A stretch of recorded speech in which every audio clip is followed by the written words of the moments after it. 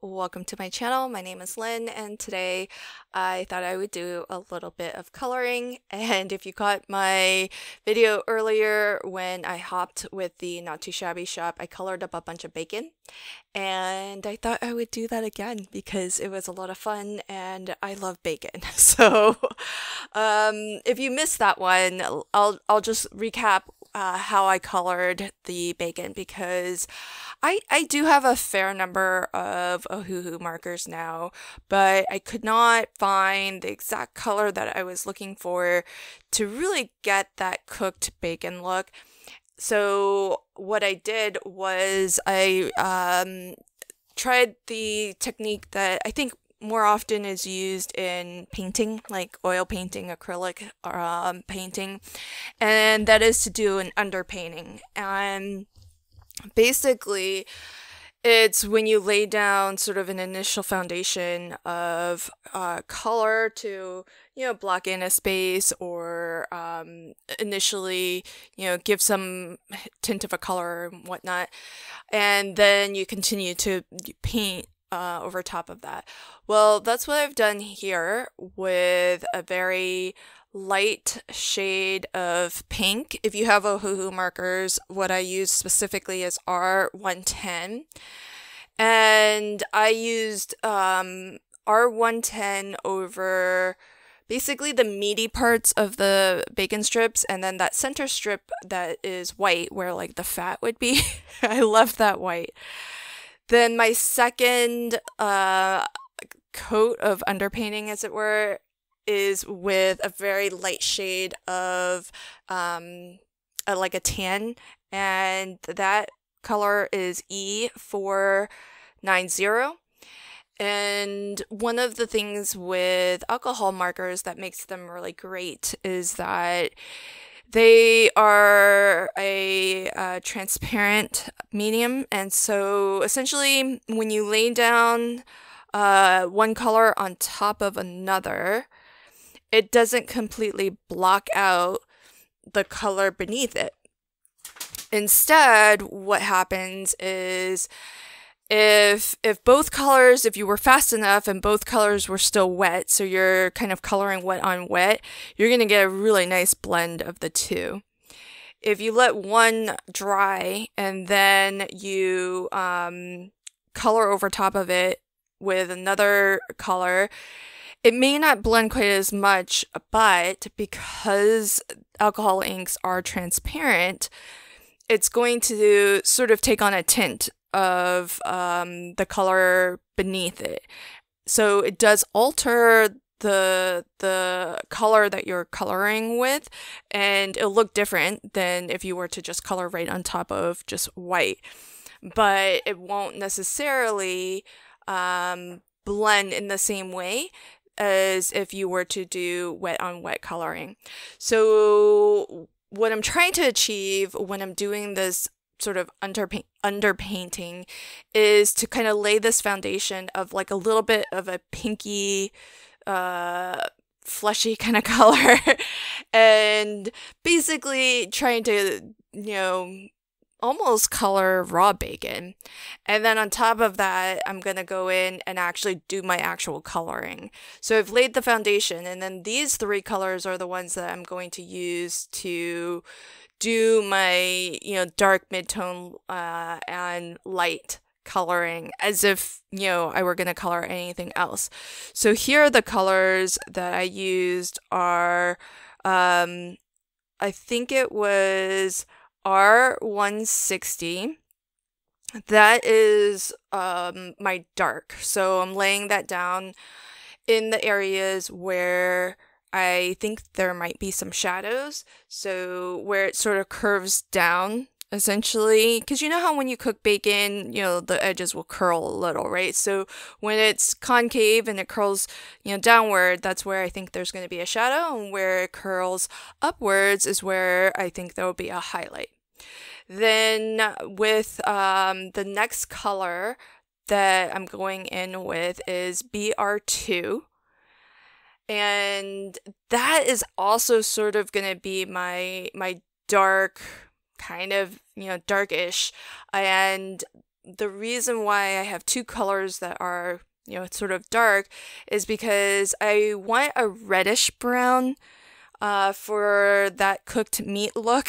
And so that's why I'm blending the two, but I'm being sure to blend them wet on wet. So before the R160 dries, that's why I'm not coloring all of the bacon in that first color first. I'm actually going to finish coloring, one bacon strip at a time. And that's so that I can get a really smooth blend between the light, mid, and dark. And that way it looks a little bit, and it kind of depends artistically what style you like, because I do like the comic book style of those like very well-defined sort of lines, but I'm not super good at that. So right now I'm a little bit more comfortable, though not perfect, but still more comfortable with coloring where I'm trying to get like nice smooth blends between the light, the mid, and the dark. So then my mid is BR3, and that is where I'll go over the whole strip of bacon. And BR3, so the lighter the color in alcohol marker, the more alcohol solution, base solution there is. So it does tend to kind of bleach out your colors a little bit. And that's why you see me going back in with my two darker colors, just to darken those shadows a little bit more if they got, too sort of bleached out. And then if it looks like it's not blended enough, like the transition isn't blended enough, then I'll go back in over everything with another pass with the lightest color, E490. That was the color that I used in my underpainting.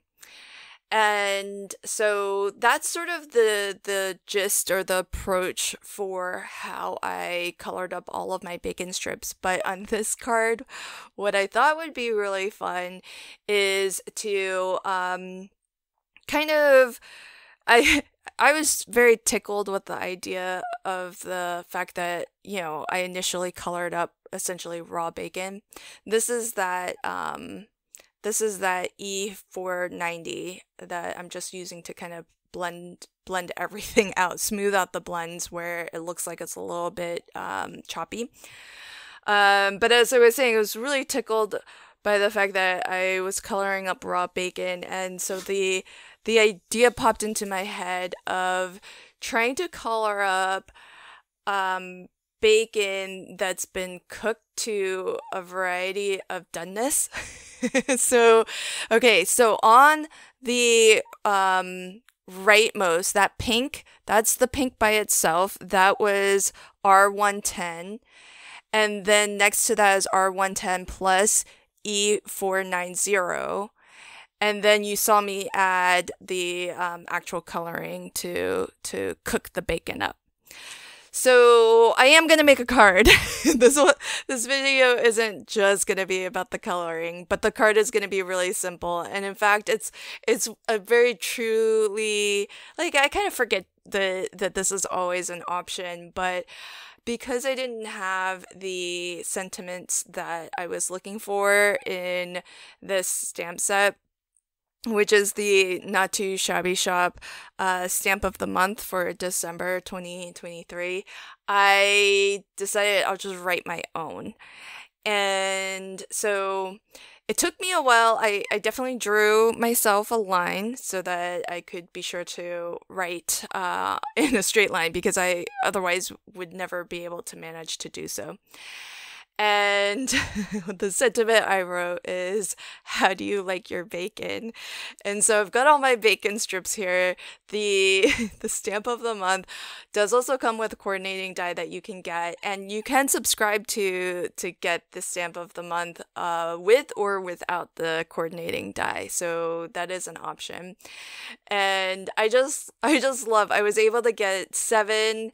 I don't know how uniquely distinct they are, but I feel like they're fairly distinct. So I was able to get 7 different shades, I guess. And in a way you could maybe use these as skin tones. So that might be something interesting, but it's a skin tone that definitely will have a little bit of that pinkish hue to it because of the underpainting that we did. But I just had a blast coloring up all of this bacon and this whole concept of the card. I don't think I'll give this card away. I kind of want to keep it because I just think it's so funny. But I'm gonna put a little bit of my 3D glue gel, which is by Kalal. I get this from Craft Stash or Crafter's Companion, whoever has the best sale on it at the time. And both of those are UK based companies, so I know that that might not be something that everybody wants to order from, but they do. If you are in the US, they do ship to the US, so that is an option. And I don't know that there's an equivalent glue gel that is equivalent to that that's more accessible to those of us in the US. But the last thing I'll do to finish up this card is just write out some numbers. Now, I wish I had kept my line down there because that ended up not being straight at all. So, and that's another reason why I might not give this away. But here's my final scale. So, question to you watching, what scale would you be? How do you like your bacon? Give me a number 1 through 7 in the comments below. Thanks so much for catching this one, and until next time, happy crafting and have a fabulous day. Bye.